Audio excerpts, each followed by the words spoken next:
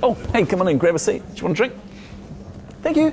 Hey, I'm Drew. And I'm Vince from CoLedge. And if you've got a moment, I'd love to tell you about a thing called Common Ledger. And to do that, I've got to paint a very pretty picture. Painting? With that? Yeah. Are we allowed to ask you how you did it yet? Too much networking. So, imagine a world where all accounting software played nicely together, where QuickBooks and Sage frolic in the fields. And MYOB and Xero got together, shared some jokes and waved at the others. Where developers can create a killer app once.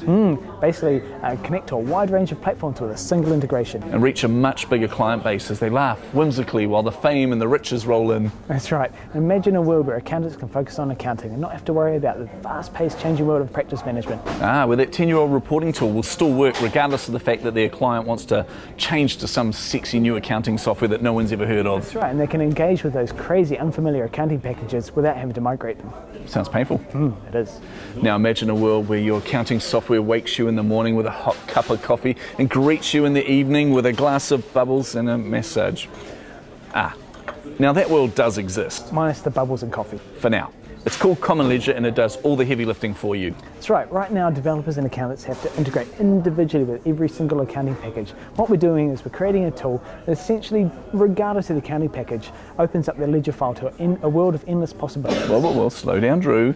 Tell them what a ledger file is. All right. So a ledger is basically a journal like a notebook where you put in all your money coming in, all your money going out, gets all the bits and make sure they're balanced. And at Common Ledger, we want to give you the control. Simply put, we want to standardize that accounting data across all software packages. That's right. And we're creating a platform that translates all these different ledgers into a common language. This allows you to seamlessly add third-party services or reporting tools. That's right, like backing up your ledger file to the cloud on Dropbox.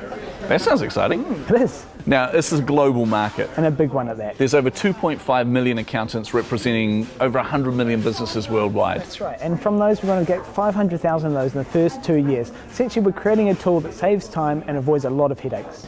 Not a good time to be in the painkiller market. Not at all, not at all.